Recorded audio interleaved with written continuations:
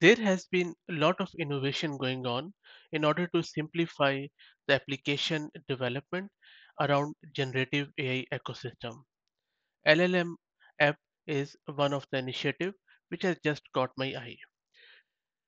Pathways LLM or large language model app is a Python library that helps you create and launch AI powered applications based on most up to date knowledge available in your own data sources.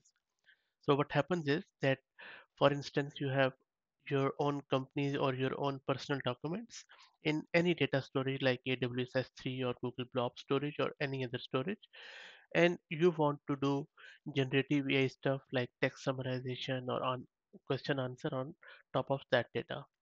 One way is to either create embeddings of that data, put it in a vector database, and then use RAG to enable your or fine tune your LLM to get aware of that data source and then answer the user's question. That requires a lot of different components. Where LLM app is trying to shine is that it is trying to eliminate the need of a vector database or any other chaining like langchain. So you simply point this LLM to your data source and it generates vector indexes on the fly and then uses it. So you don't need any vector database as per LLM app. You can also use it to answer natural language questions asked by your users or to run data transformation pipelines with LLM. So primarily you are building an AI pipeline in a more simplified way because you are consolidating it into one platform. You don't need to integrate or maintain separate modules as I mentioned earlier like vector databases like Pinecone, VV8, Quadrant. You don't have to worry about LangChain plus cache or any memory store like Redis, and you don't have to worry about any other framework such as Fast API or similar ones. You can also sync both structured and unstructured data from diverse sources, enabling real-time retrieval augmented generation or RAG. You can even set alerting on top of it, and because it is just a Python library, it scales very well. You can also integrate it with any of your existing monitoring tool where you are monitoring your Python code for any troubleshooting or even for your security purposes like SAST and DAST. Okay, now this GitHub repo, and I'll share the link in video's description too.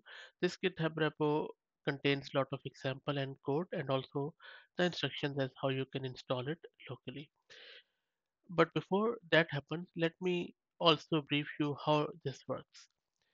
So what happens is that they have a default contextful pipeline. This pipeline launches an application which connects to your source folder where your documents are. And as I mentioned earlier, that source could be AWS S3 or even locally on your laptop. This LLM app is always in sync with updates to your document and it builds in real time a vector index. And for that, it uses Pathway package which they have built. Then it waits for user queries that come as HTTP REST request and then uses the index to find relevant documents and respond using OpenAI's API key or even with Hugging Face offline models.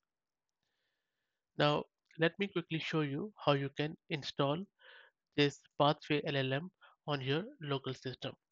For Windows user, it really doesn't work. If you want to use it, you would need to use Windows subsystem for Linux, but mainly it is geared towards the Linux-based systems such as Amazon Linux or Red Hat Linux or Ubuntu running compatible Linux systems. So these are the simple steps to get it installed. So supposedly you have your own Linux system up and running. The first step you need to do is to git clone this repository LLM app. Once you have done it, just cd to that directory, set your environment variable, and you can, for example, things like these OpenAI API token, which you can get from OpenAI's website, and you might have to buy this, which is a bummer. But if you want to use any Hugging Face offline system, you can do that too. And you just need to set your environment variable to the endpoint of your LLM, offline LLM running maybe online or your own private on-premise data center. So once you have set your environment variables, all you need to do is Either you can do it through Docker, but I would suggest you do it through native approach. So first thing, install Poetry, which manages all your dependencies. Go to the root folder of LLM, which you already are. Then just simply do Poetry install with examples and extras. Um, Extras local would install some local examples which you can run locally readily. Once that's done, you can run various examples which are already given, for example, contextful. Now, let me quickly show you this contextful example. So they already have provided the code. So all this contextful example is doing, it is giving you the option to run this LLM in a um, way that you would call OpenAI's ChatGPT API, but it won't be using an index when processing the queries. It will rely solely on the given user query. And this is a very beginner tutorial, so you can even see the code, what is happening.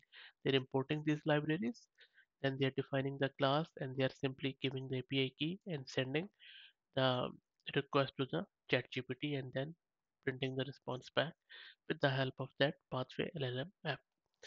There is another advanced one where they are using contextful underscore f3 one. This example operates similar to the contextful mode which I just showed you. The main difference is that the documents are stored and indexed from an S3 bucket in AWS cloud that enables you the handling of a larger volume of document. So if you have a production environment where you have a huge collection of documents, then this should work quite nicely. If you go to their GitHub repo, they also have given a link to one of the demo. Let me scroll up a little and show you. So this is a YouTube video which you can watch where they have explained how this works in actual. It doesn't show how to install it, but as I just showed you, installation is quite easy. You can just follow those steps. You can also use Docker, but I believe that would just add more complexity. You can start with simple native application. Pretty cool, I guess. And I believe that this will improve further in the future, and more similar applications will be launched, which will make it easier to build generative AI applications. So this is it, guys. Please share your thoughts in the comments, and if you like the content, please consider subscribing to the channel. Thank you.